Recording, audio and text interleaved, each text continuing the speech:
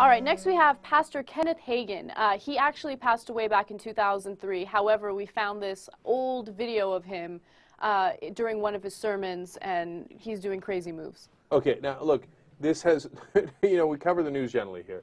This has no bearing on the news today at all.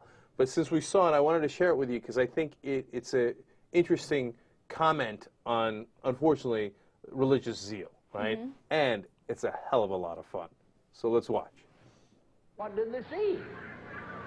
For them to think they was drunk, they must have thought they was drunk. So his powers are making these people pass out, gone. I don't know why they have to slide off their chairs there. And then people start laughing. I don't know if it's the Holy Ghost in them or the devil in them. I don't know which one it is. Joy! Joy! Wow! Joy! Joy! Watch out. Oh, joy unspeakable and full of glory. Whoa! Restoration of joy. Now the penguin shows.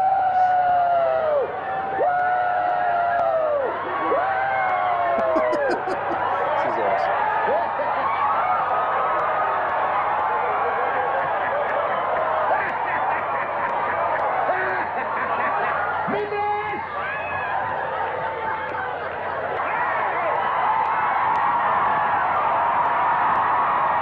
These people are lunatics. Once again.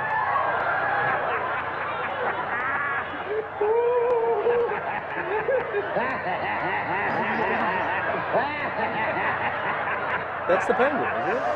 Sounds like it.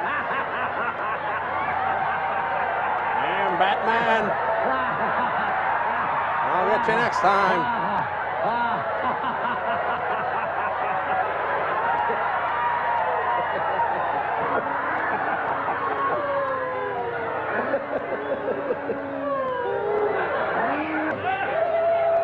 We got there. Yep. We got there. What does this have anything to do with religion? Like, what does it have to do with Christianity? What does it have to do with the Bible? They're just over there having fun like clowns. Yeah, no, but look, my serious point here is, once you believe in something irrational, there's no end to the irrationality, right? Because once you suspend belief in things that are logical and reasonable, when the penguin comes out and starts going, wah, joy, right? And then you can go, oh, sick it, and slide off your chair, right? And those people, they're possessed. They're not possessed by the Holy Ghost. They're possessed by a psychological moment, which is fascinating, you know? But those are the people that are supposed to be the moral core of our country. When I look at that, I don't see the moral core of our country. I see lunatics. I mean, if I didn't know anything about religion and you just showed me that tape, and I'd say, all right, well, I mean, I guess we got to get them help, right? I mean, white outfits with the straps on and take them to a mental hospital. What is that? What is that? Joy! And how about when he comes around and starts slapping people upside the head? Right? Yeah. Look, I think it's a little unfair to say that they're the moral core of our country. Like churches no, like that. that's what they say. Right. I know, that's what they say, a lot of crazy things. Who cares what they say? But that's not the reality. Like, most churches aren't like that. So, I think it's unfair to paint Christians generally as zeals and fanatics like that. No, it's a good point, Anna. Don't get me wrong. Of course not all Christians are like that. But there is a strand of Pentecostal, etc., throughout the country.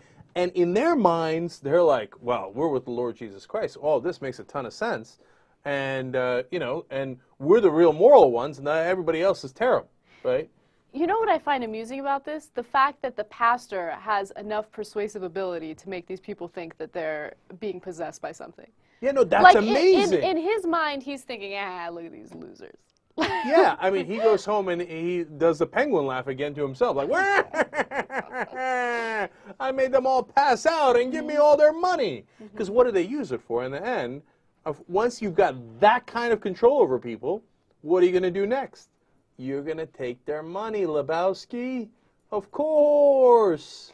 And it's not like that was some small church with like 10, 15 people. There were a lot of people in that church, which blows my mind. And then, look, final thought on this is that then those kind of people will then turn around and make fun of Islam or any other religion. Oh, Hinduism with Ganesh and the 8 arms or however many arms there is and elephants. Oh, look at those crazy people. Look, there ain't anybody crazier than those folks you just saw in that video. And I'm not saying that they're bad guys. Okay, I'm sure that, you know, they go home and they have a lovely family life and they have picnics, etc., etc. But they are cuckoo for Cocoa Puffs. So I don't want them talking smack about anybody else. That's all I'm saying.